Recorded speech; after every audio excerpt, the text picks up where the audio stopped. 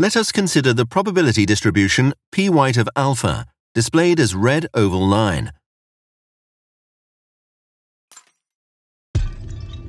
At each angle, we replace the probabilities by amplitudes, symbolized by rotating wheels.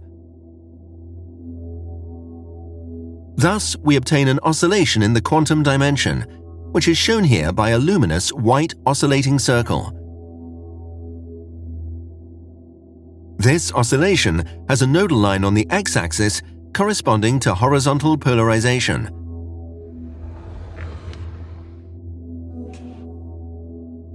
And an antinode on the y-axis corresponding to vertical polarization.